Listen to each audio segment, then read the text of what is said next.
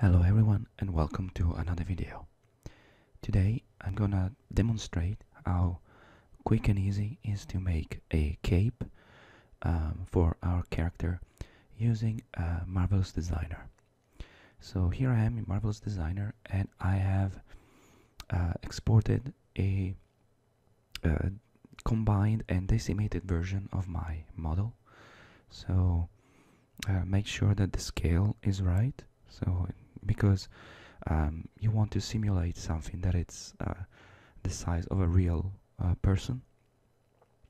So I just start with the square, with a rectangle, and I'm just drawing a simple shape. And what I'm gonna do from now, I'm just basically my strategy is gonna be to move only a couple of points on the shoulder of my character, and try to adapt the shape of the cape to make it look interesting or realistic or stylized, depending on what you want to do. So I'm placing a couple of pins, and I'm moving those pins. Basically those pins will stay in place where the simulation is running. So placing the pins roughly around the collar of the costume, and as you can see, it's a little bit baggy at the moment on the back, but obviously that's gonna change. So once I place the pins, I basically just click and drag a little bit and see what I get as a first mesh, as a first result. And obviously at the moment doesn't look very good, so what I'm gonna do, I'm gonna select the point mode, and I'm just gonna move the vertices or the points of my cape to make it look a little bit. Basically, what I want to do, I want to reduce the length there, and see if that looks better. And I mean, it's a little less saggy, obviously, but it doesn't really look big enough or large enough. So what I'm gonna do is I'm gonna select back those points and move them. One thing to notice, Marvelous Design does have the possibility to work with symmetry. I just didn't bother to use it because this is such a simple object. So, and basically what I'm gonna do now, I'm selecting the curve tool, and I'm clicking and dragging along a couple of lines to make them a little bit curved and see if they work a little bit better. And they kind of do, but on the back of the neck you can see it's still quite baggy. So at first I'm gonna try to pull those pins a little bit further, so that that bagginess is gonna stay. It's gonna reduce the bagginess on the back of the neck, but I think like the right solution is to just change the actual shape of the garment, or because this is not the correct shape. I haven't before starting doing this, I haven't actually done any research whatsoever on what kind of shape a cape should have. I'm just going to try a bunch of things just to experiment a little bit, and so just pushing and pulling.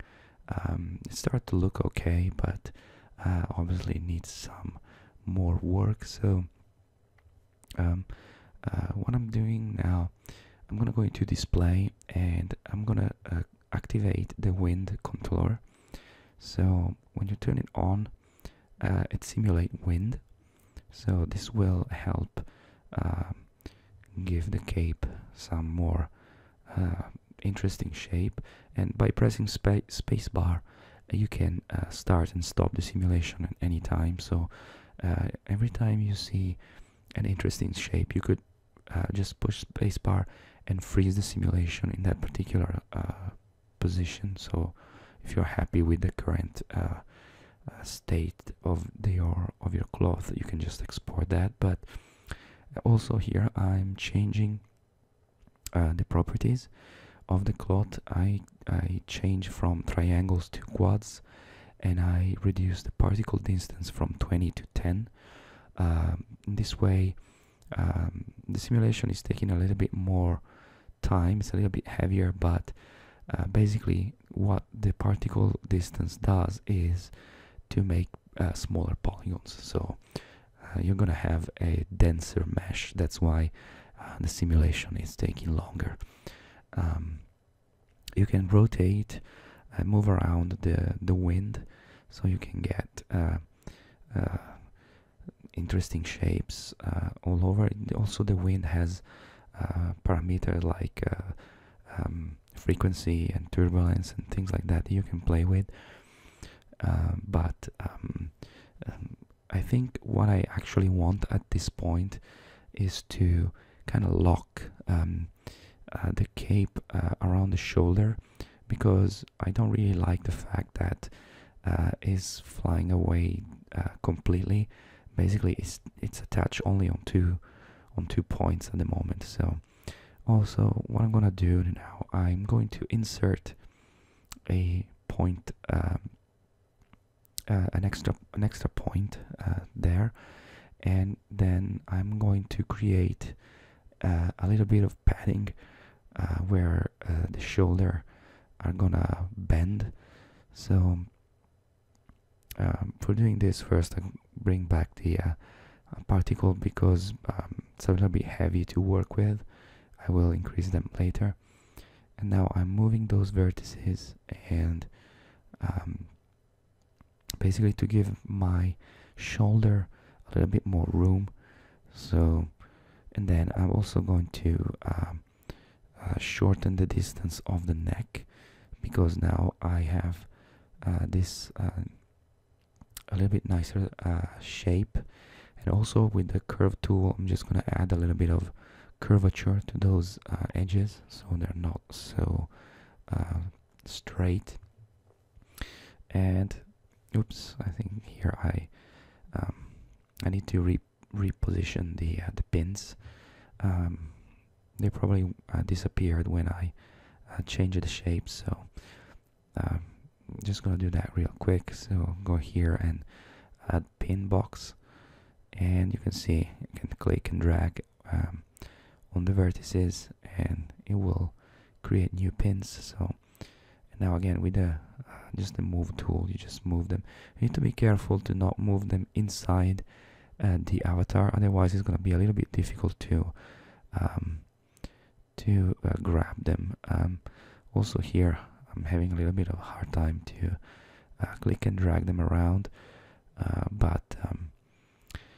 so I place them there again around the neck area, where the color of the costume is. And again, I'm not too concerned at this point where exactly I'm gonna place these, because once I'm gonna export the cape, I'm gonna adjust that area in ZBrush anyway. So so when I simulate now, I have a little bit better shape along the shoulders, but there's still, when I apply the wind, they still move away a little bit, so you can't really see it at this moment. But if I start playing around a little bit with the direction of the wind, they will start falling on the side or behind the neck again. So at the moment the wind is pointing basically in front, straight from the character, but if you want to make like a little bit more dynamic shape for your cape, then you might wanna change the direction, and when that happens, basically the shoulder still gonna move out a little bit. So as you can see, I keep grabbing them and pushing them back, but because of the wind and the size of the cape, they basically they keep moving away. So one thing that I can do to keep exactly the shoulder in place, I could use trackers, and I'm gonna show that in a few seconds. So basically what the tracker does is it takes a specific point and it basically sticked it to the avatar. The difference with the pins is that the pins are in space while the trackers are attached to the avatar. So for example, if the avatar is moving, the pins are gonna follow the avatar nicely. The trackers are gonna follow the avatar nicely, while the pins basically stay in place. So before doing that, I'm trying once more to adjust the shape of the shoulder to have a little bit of better curvature, but again, they look a little bit it looks a little bit nicer this way. But if I want to move, I think I'm gonna have to use the tracker.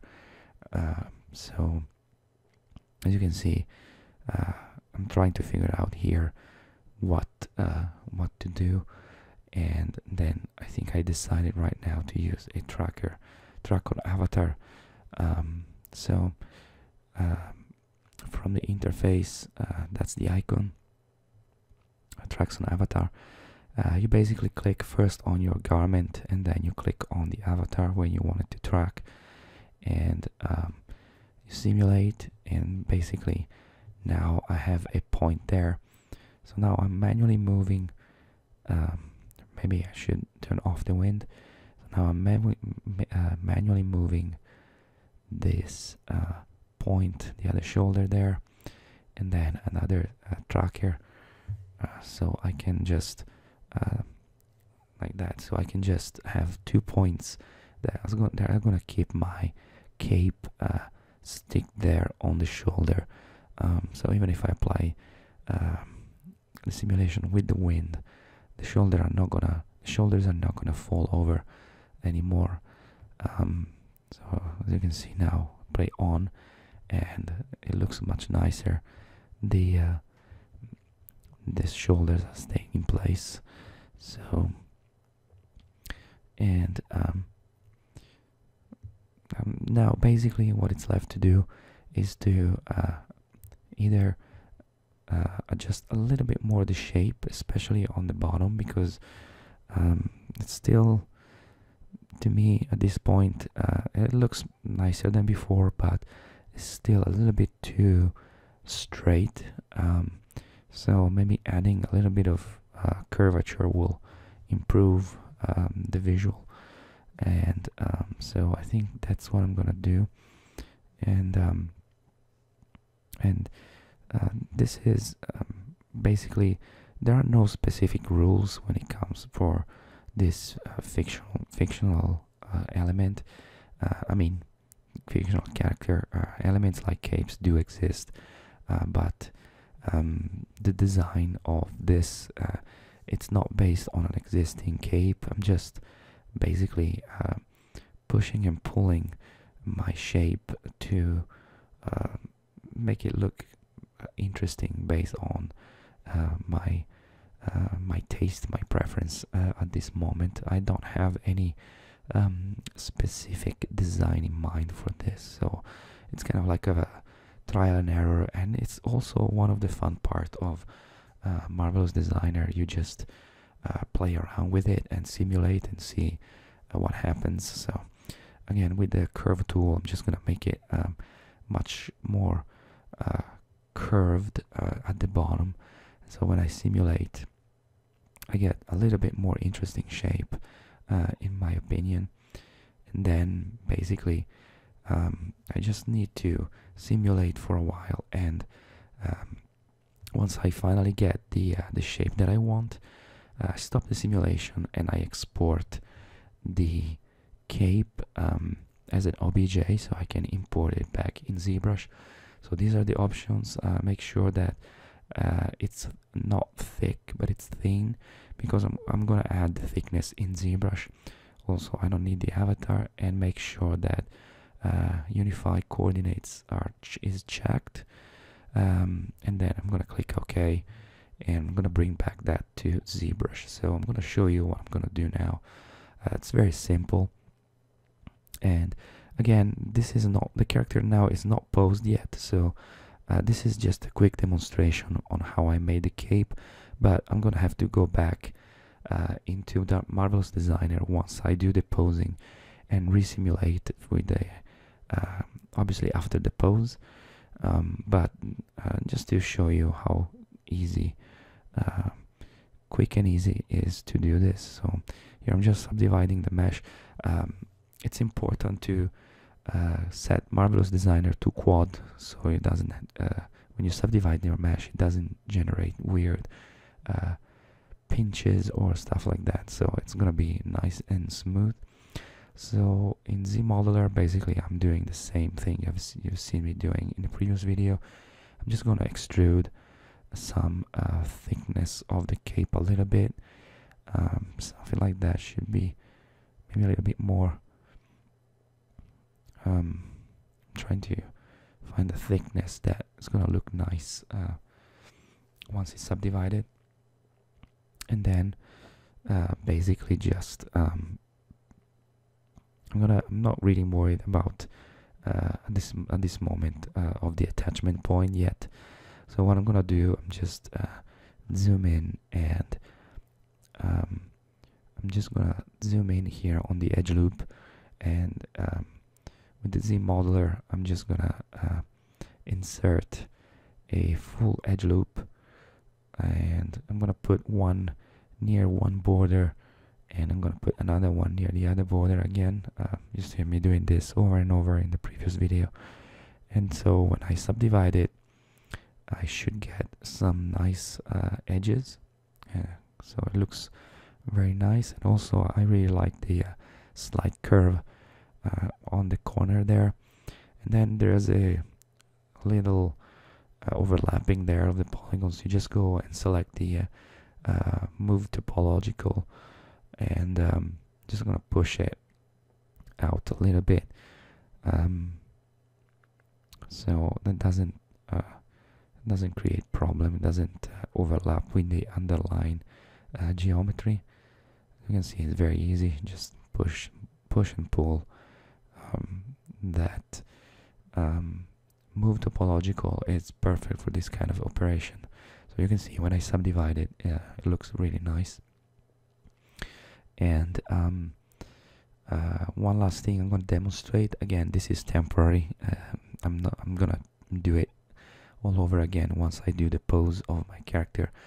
But just to demonstrate what I can do very easily, I'm just gonna click and drag here in this corner, and I'm gonna put them inside the make them go a little bit inside of the collar of the costume here, there, and like that. Something very simple. And also what I could do, I could add well, now I'm still adjusting the shape on the back there a little bit, and like that.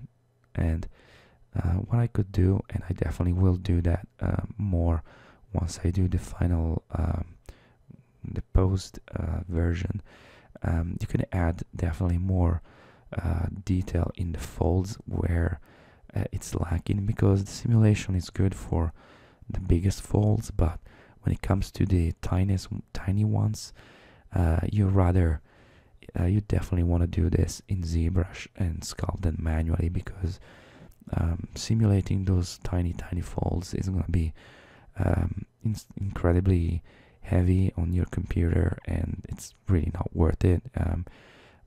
You just want to have, usually I use Marvelous Designer just to block out the overall shape of my clothing, and then in ZBrush I do the fine details and all this stuff. So again, here I'm just adjusting the shape a little bit better, and what I can do, I can